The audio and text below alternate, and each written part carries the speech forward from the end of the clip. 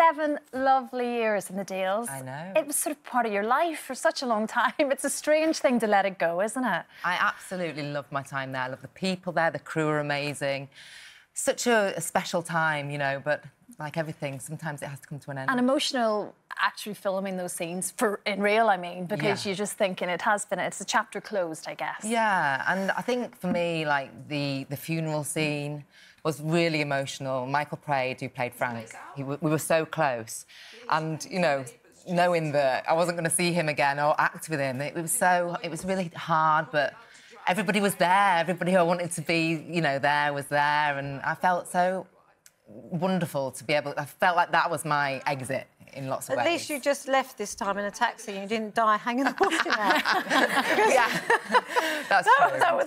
that's dramatic, isn't it? That was very dramatic, that death scene in Coronation Street, yeah. I remember leaving the makeup chair and I actually looked blue. I felt like a Smurf. I was, like, as blue as your suit. And I was like, are you sure? I mean, I know I've been dead an hour because it was the episode afterwards.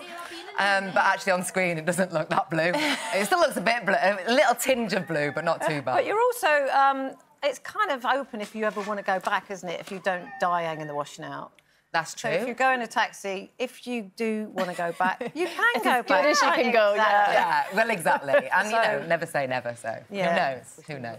And part of the reason is that you've got teenage kids, haven't you? And it's funny because people always associate wanting to spend more time at home actually being with younger children, but actually teenagers almost need you a bit more, don't they? Mine definitely do, you know, and especially my son. He's a real mummy's boy. In lots of ways, he'll hate me saying that.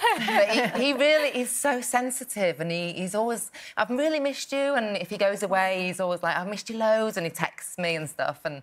Yeah, I'm not doing his street cred any good. And you still make his breakfast, I read. I know, he is hopeless. He actually is hopeless. He can't do anything. No. He'll come down and sit there, you know, having wanted all his independence and everything, but then he comes down and sits down and goes, where's my breakfast? And I'm like, Oliver, you've got to become independent here. You want to be let out till 4 o'clock in the morning and roll in. Yeah. Then you've got to learn to do your breakfast as well and make your mummy a cup of tea. Well, we were talking earlier there just about the whole social media and what comes with it, particularly as a teenager. Yeah. Where do you stand with your children and how much access do they have? Are they on all of the platforms? They do, like, Snapchat and stuff, and I know they do Instagram. I hate it. I really, really hate it. I hate what it does to them. I mean, my daughter once I came downstairs and she had, like, black here, and I was like, what have you done to your face? I thought she'd, like, been down a chimney or something. And she said, oh, I'm contouring because I want to have cheekbones. I hate this, you know, the collagen that we all want and pay for. Oh, God. Yeah, and she's desperate to get the cheekbones and then, you know, the blue eyes, because she's seen herself with blue eyes and she thinks she looks nice with blue eyes. And I'm like, no, stop. And, you know, when I take her phone off her sometimes, if she misbehaves, yeah, she can... How old is she? She's grounded at the moment, actually. She's 15. And I've taken her phone off her and I said, right, that's it. And often, at the end of the week, when, you know, I'll say, do you want your phone back? You're much happier without it. And she goes, I am actually happier without it. And what's she grounded for? Oh, so many things.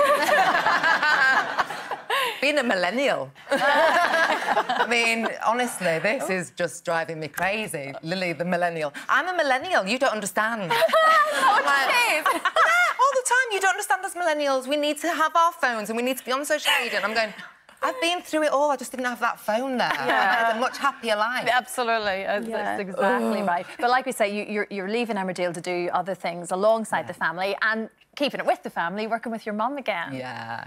I mean, I've kept working with her, but just not acting with her. So I'm doing Band of Gold. I'm so excited. We've got such a brilliant cast and I can't wait to work with her as a director again. So she comes from it from that kind of, you know, from an acting point of view as well. And a trailblazer. Oh, totally. You know, we were talking earlier about the whole James Bond, Jane Bond thing. Yeah. And I love it. You should definitely do it. I'm a bit too old to do the high kicks these days.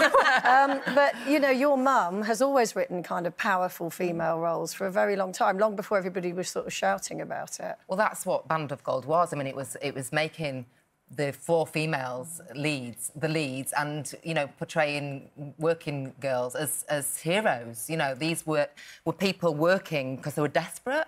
You know, they had to do this. It's not... We just didn't glorify it at all. It was as it was, you know, it was grit and...